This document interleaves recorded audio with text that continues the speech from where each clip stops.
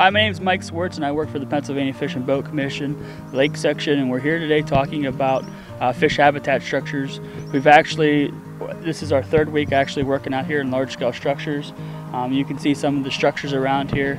A lot of rock rubble. We have a lot of coarse woody debris structures. We have post-cluster structures are kind of mimicking standing timber. We have a lot of structures called spider humps, and you can kind of see them. They kind of look like a spider with all the legs out.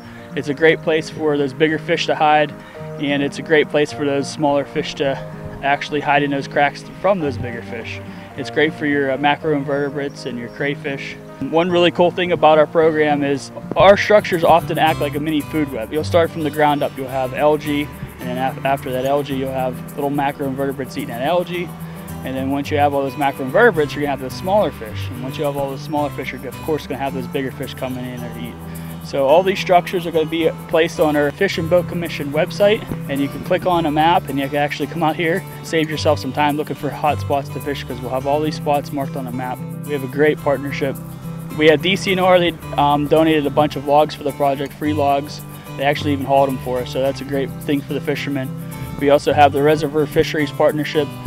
In cooperation with the Tioga County Bass Anglers, they put a grant together, and they got a grant from Shell for $30,000. This park and lake is very lucky to receive that kind of funding for this kind of project.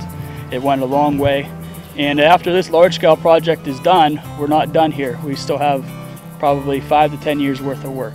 The project is going to be changed up a little bit though. Right now we're working with large-scale machinery. In the summertime we're actually going to work when the lake's full pull, and we're going to have 2 or 3 boats running back and forth building structures with the club. Hi, I'm Don Kelly, owner of Tackle Shack and the publicity director for Tioga County Bass Anglers. I'm here today on the Nessmuk project. Behind us is one of the structures we'll be building this fall. This is a crib senior. This structure acts as a cover for your bait fish and also your young of the year. This project's been a great cooperative effort between Tioga County Bass Anglers, the Fish and Boat Commission, and the Friends of Reservoirs Partnership. The Friends of Reservoirs Partnership helped us write a grant, and we applied to Shell and received a grant for almost $30,000 to have all this fish habitat. Without them, this wouldn't have been possible.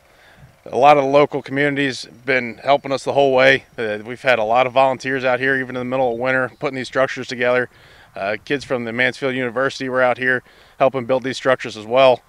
In the next 5 to 10 years, we have a lot of other projects coming up. If you'd like to help, like to volunteer and help us build these structures, you can get a hold of me at Tackle Shack, or check out Tioga County Bass Anglers at TiogaCountyBassAnglers.com.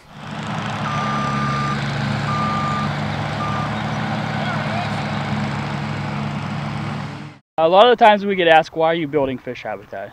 And back when we built this reservoir 20, 30, 40 years ago, little to no concern was about fish habitat. So when a manager was building this dam, he didn't want anything to get stuck in his dam breast. So they cleared all that good habitat. They took all those root wads, all those trees away. So you're left with a big mud bowl pretty much. So those fish, just like you and me, need a place to sleep, need a place to eat. Another question we get asked is, well, how long do these structures last? You're putting them in deep water, sometimes shallow water. A lot of these structures are made out of rough cut hemlock. They're not treated. Why are you doing that, and how long is that actually going to last? We started this program back in the 1970s, and those original structures are still there. So these structures are actually a little bit bigger than those structures, so they should last anywhere from 40 to 60 years at least, and that will definitely last as long as the dam breast. So a little bit of time right now is going to make a big payoff to the anglers in the future. The lake's starting to fill here, as you can see. It's got about another 4 or 5 feet to come up yet. If we would have had a normal season last summer, it'd be full by now, but it's just been a really dry year.